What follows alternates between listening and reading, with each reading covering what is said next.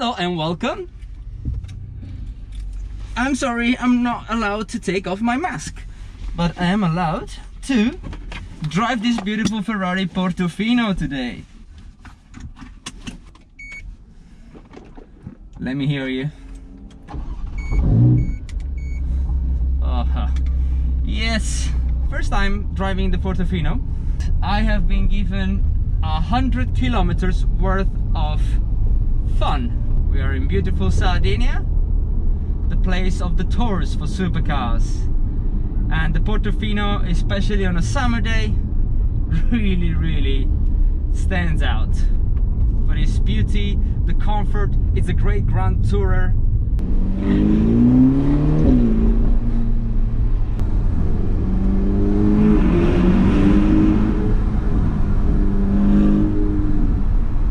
I could see improvement on the media. The steering wheel is exactly the same you find on the 488, but I really think it has still a long life cycle ahead of it. So it looks modern, complete, comfortable. So it's also nice to have good stuff in modern stuff. So some facts about the Portofino. Well, this is the cheapest Ferrari you can ever buy. It's 195,000 euros. I think you are getting a lot of value for what you pay. 600 brake horsepower, 3.9 liter engine V8, which we've been seeing in a few cars already for A8. The previous California T, the F8, has the same engine.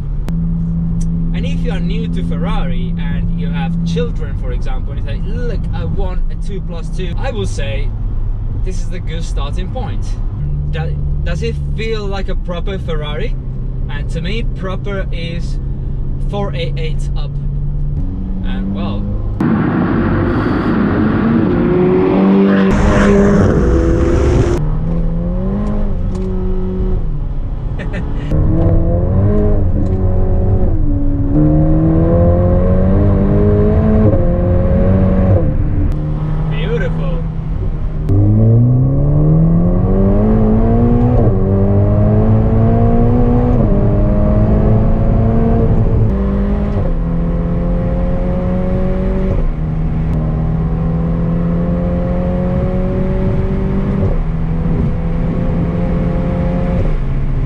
there is one way to drive the car in a way you don't spin, and it's really about throttle control.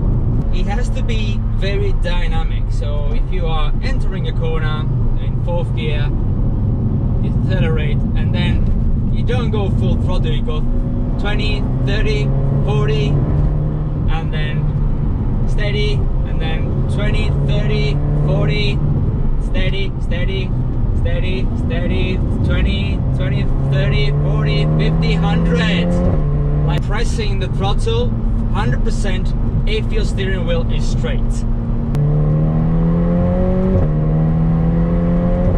It's very satisfying.